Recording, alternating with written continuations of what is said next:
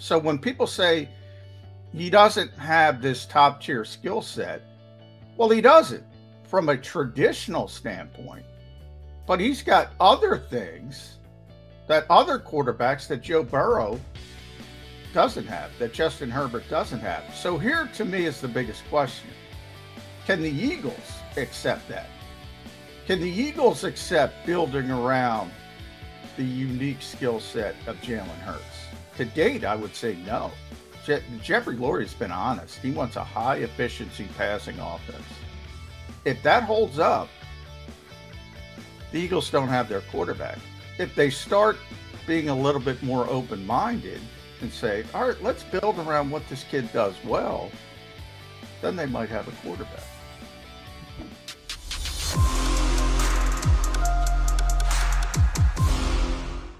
And you know what else? Each and every day, Monday through Friday, 8 a.m. to 10 a.m. Eastern time. Our next guest does a great job with Jody Mack on Birds 365. You can also check out his work, JAKIBSports.com. Does an excellent job covering the Birds in the NFL for JAKIB Sports Network. John McMullen. What's up, John? What's up? Good to see you guys. What's going on, man? John, it's all good. It's the first day. It's the bloom, man. It's the blossom of football. How about that? I love it. Yeah. Christmas Eve. Hey, John, do you miss the days of standing outside the dorms and watching players taking all their expensive toys while we're out there in the sweltering heat, 150 degrees? Do you miss those moments, John? I do not, Derek. I do not. But, you know, it's a new world. I do question the preparation aspect of it. I think our buddy Reuben Frank was the one who pointed out, you know, as Dick Vermeil goes into the Hall of Fame, he figured out in Dick's first year, he did the math, probably had 180 hours of preparation time, and now we're down to about 20. That's where we are. Now, they played 6 preseason games back then. That didn't make any sense either. No. So there's some good, there's some bad to it, but it just is what it is. I know Kyler Murray isn't going to bring his iPad to some college dorm to do his 4 hours of independent study. I know. Sounds like he's not bringing it to his mansion either, John. Yeah. You know, is that not the most bizarre? You're going to hand the guy $230 million, but you clearly don't trust him. No, but and you know, I laugh about it. It's tough not to, but that's kind of the positive. It highlights the positive of Jalen Hurts. Like we're almost. I always describe Jalen as you know, almost the polar opposite of what you have with young quarterbacks. You're usually worried about the intangibles. You're usually, all right, I know this guy can do this. I know this guy can do this from a physical standpoint.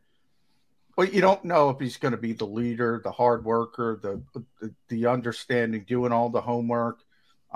With Jalen, you know he's doing all that. You know it. You know he's going to be prepared. And the Eagles describe it as, we know he's going to reach his ceiling as a player. Just what is that ceiling as a player? Yeah, and it's almost become like passe, John, because if you point that kind of stuff out, people are like, whatever, man, can he play? But that is a big deal. I mean, it's a real big deal. You know, he's going to work his tail off. You know he's got the locker room. You know he has the support from the players. You know the coaches respect the fact that the guy goes about it as a professional. And I know ultimately at the end of the day, he's got to play well on the field. But to have those intangibles at 22, 23, whatever, that it takes sometimes guys to get 27, 28 to develop is a big deal. It's rare. It's very rare. I mean, you usually got to go through all these hiccups and learning, circumstances, and he's got all that stuff. And the one thing I've also kind of started to look at when it comes to Jalen Hurts is, people say he isn't special throwing the football. You saw Mike Sandoz. You guys probably saw he does that annual rankings, tier ratings. And, I think it's very valuable because you get to see inside the movers and shakers' minds, so to speak. I go back to the spring when we got a chance to talk to Nick Sirianni. And Nick has always said since he's gotten here, he said there's 4 traits he looks for in quarterbacks. Accuracy is number 1, decision-making, number 2, movement skills, extending plays, things like that, and arm strength. The Eagles check the box, even though some people don't believe it. Jalen Hurts has the arm strength to make all the throws. His issues with that usually comes with getting the ball out a little bit too late. And obviously he's tremendous when it comes to off schedule stuff. So, you know, Nick went back and he said, you know what? I'm starting to debate whether the off schedule stuff is just as important as decision making, because, and he described it as sometimes you don't know what you have until you have it. And he's so good at that stuff. So when people say he doesn't have this top tier skill set, well, he doesn't from a traditional standpoint, but he's got other things that other quarterbacks that Joe Burrow doesn't have, that Justin Herbert doesn't have. So here to me is the biggest question. Can the Eagles accept that? Can the Eagles accept building around the unique skill set of Jalen Hurts? To date, I would say no. Jeffrey Lurie has been honest. He wants a high efficiency passing offense. If that holds up, the Eagles don't have their quarterback. If they start being a little bit more open-minded and say, all right, let's build around what this kid does well, then they might have a quarterback. Yeah, I don't know. That's the $1 million question, John. Are they willing to go the Lamar Jackson route that Harbaugh went to and said, you know, hey, this may be what we did with Flacco, but forget it. We're going to play to his skill set, and this is the way we're going to do it. It's the $1 million question whether they're willing to do that. I think they would prefer a Justin Herbert type. I mean, who would? Oh, yeah, no question. But, you know, I think that's that, and that goes to the highest reaches. Like you said, Lurie, Howie, and then Nick. Nick may be willing, but I don't know if the people above Nick are willing. Well, in the evidence we have is they're not. Right. They just went out and paid a receiver $100 million. All right, they're not paying A.J. Brown to not get the football. Yep. So I think that kind of tells you all you need to know. I think the one thing we have to be concerned with is, and it's a minor concern right now, is, but if you cater to Jalen Hurts' strengths, could it handcuff other aspects of the offense? You know, we all agree there are things he needs to work on, and we've heard all the stories since the season ended that he's putting in the work. He's out on the West Coast working with the quarterback gurus. He's in the film study. He's in the building.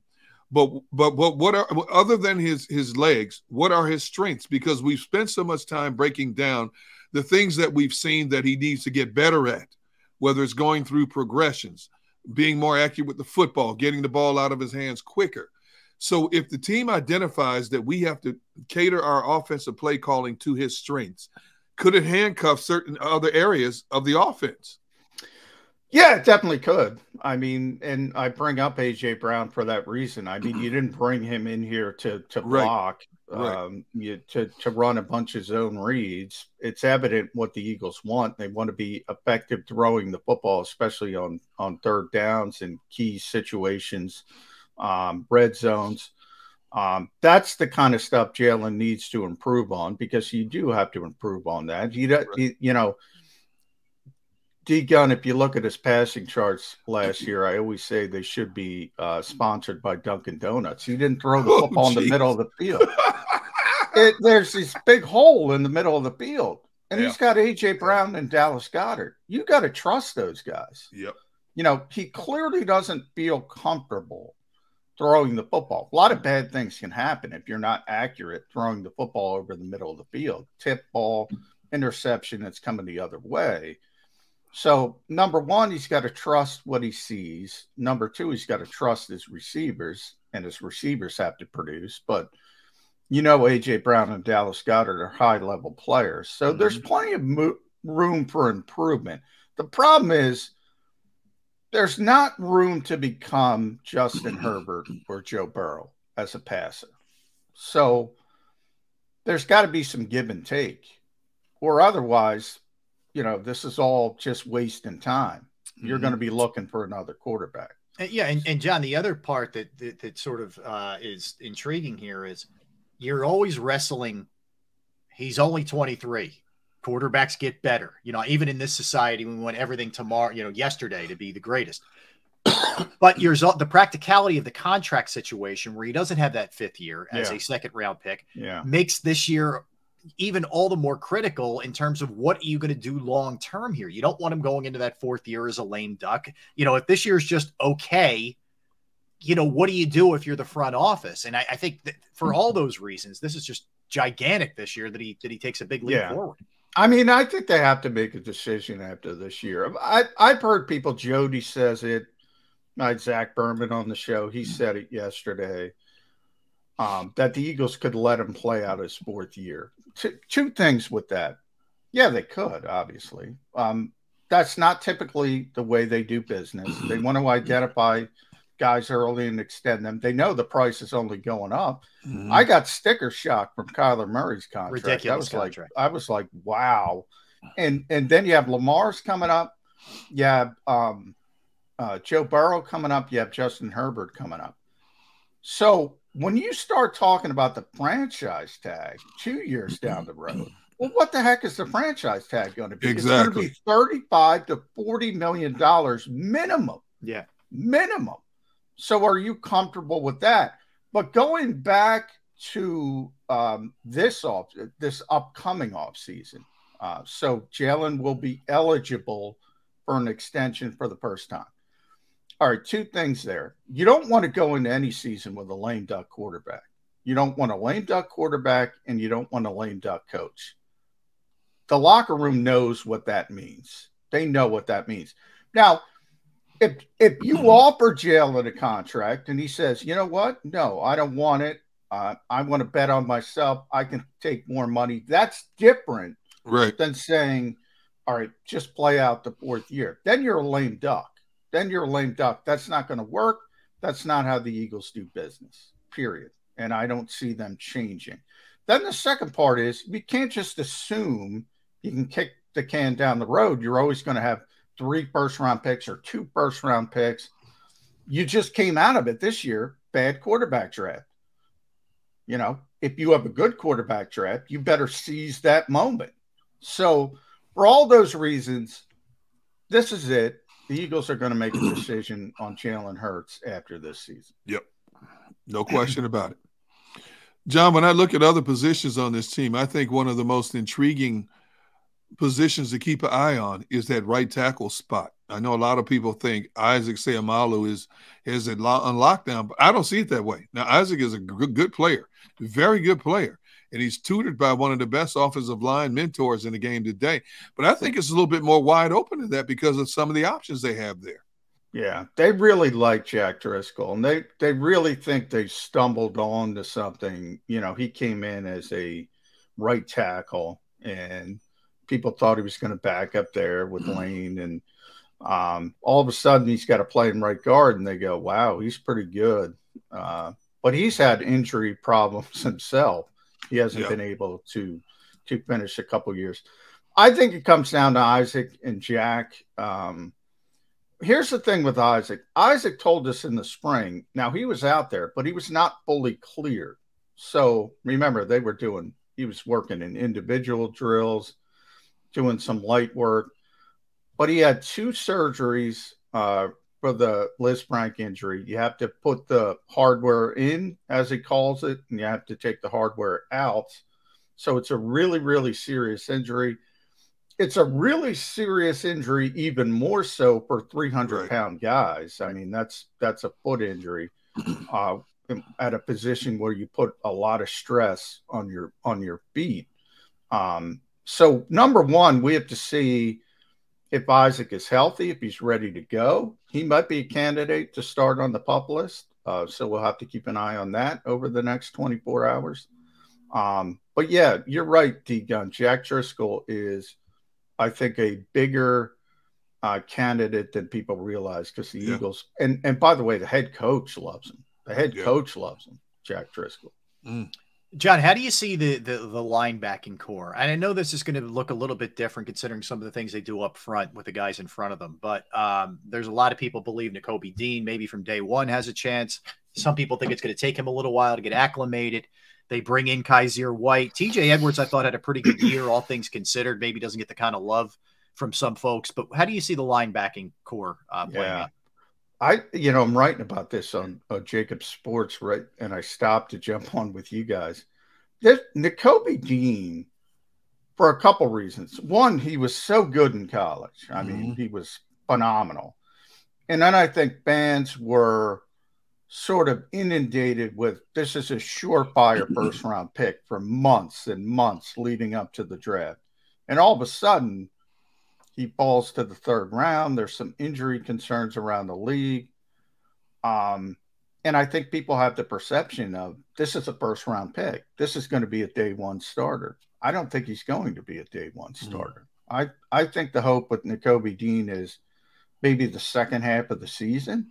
You can ramp him up and he starts to get it.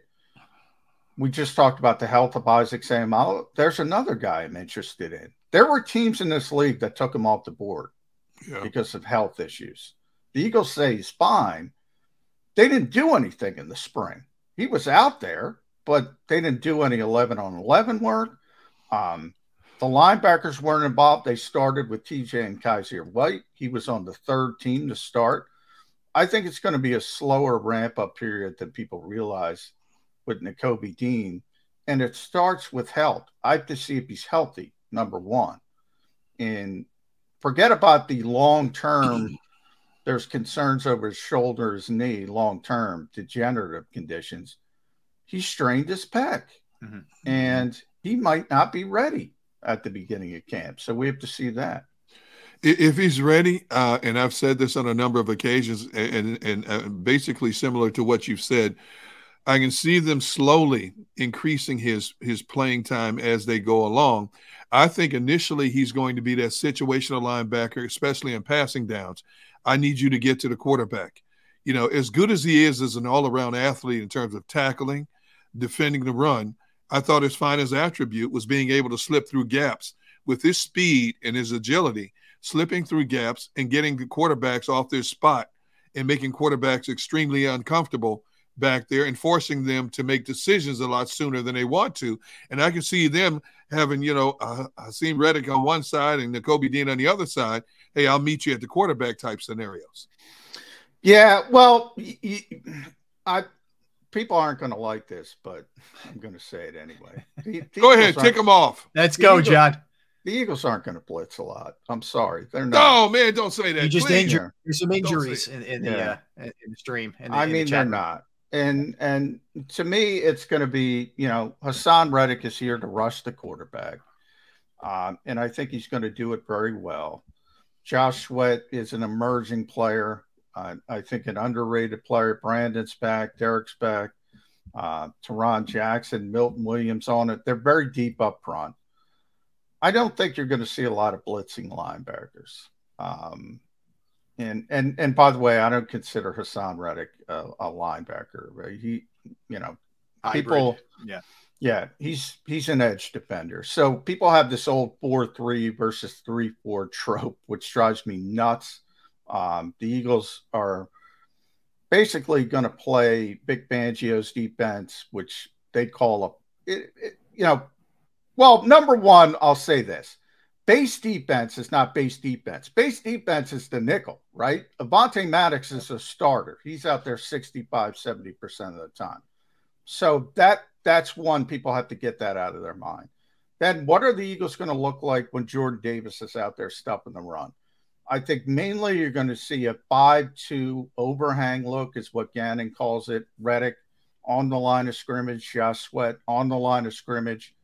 And then who's playing inside next to Davis? That to me is the most interesting question because there's a lot of avenues they can go. They can go big. They can go Fletcher. They can go Javon.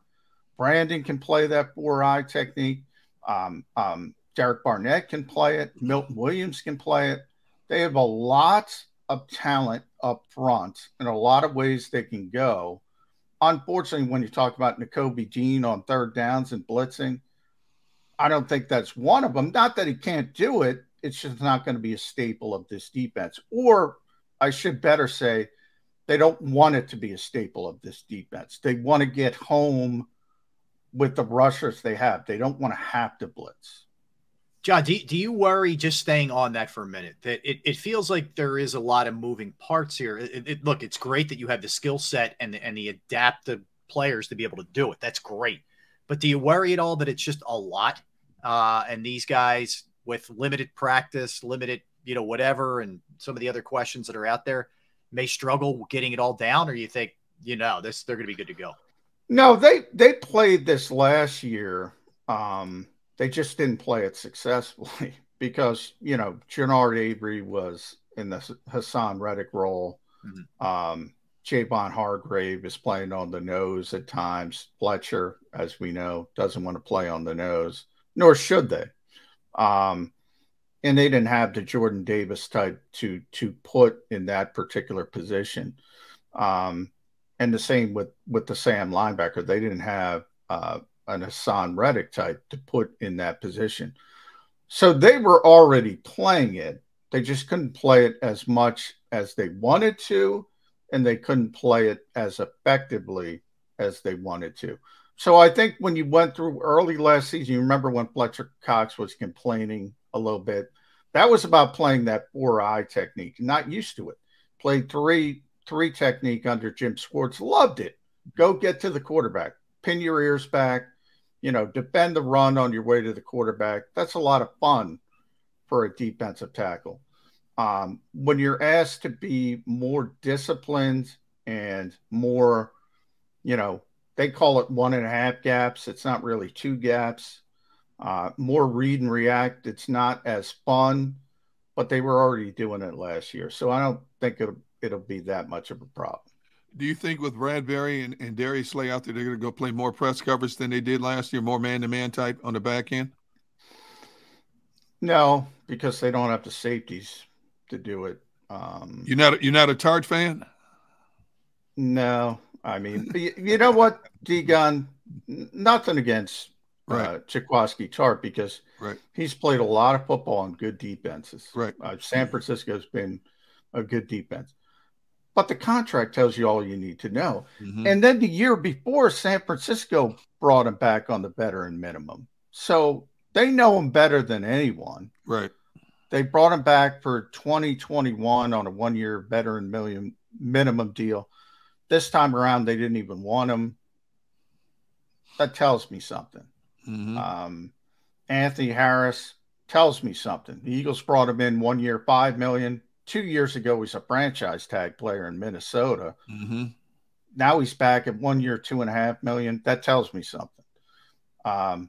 Marcus Epps, look, great kid. He's a walk-on at Wyoming. He was a 6th-round pick. He's a waiver wire pickup. That tells me something. But, more than that, what tells me the most, I think people forget about this because the Eagles are very good about making you forget about this. They wanted to sign Marcus Williams. No. They were kicking the tires on Tyrann Mathieu, the Honey Badger. They knew they had to get better at safety. They weren't able to accomplish that. But other than safety, Howie did a great job in the offseason. So, John, with all that said, where do you think they are as we sit here right now? I mean, how good are they? What should the expectation level be? A team that made the playoffs last year did get smoked in the one game that they played, but what should the expectation level be for this team? It should be winning the NFC East. I mean, they've gotten better. The Cowboys, at least on paper, have gotten a little bit worse. So they seem to be coming back to you a little bit. And so it should be an incremental improvement. And then when you get to the playoffs, you don't want to be embarrassed. You want to be competitive. So the expectations are much higher, and that's going to be much more difficult on the head coach, the defensive coordinator, and the quarterback. Those are the 3 guys. Big-time expectations, but they should be in the conversation, certainly, to win the NFC East. There's no reason to think they shouldn't have a chance to win the NFC East. What's your belief level in Gannon? Personally, I have a lot of respect for Jonathan.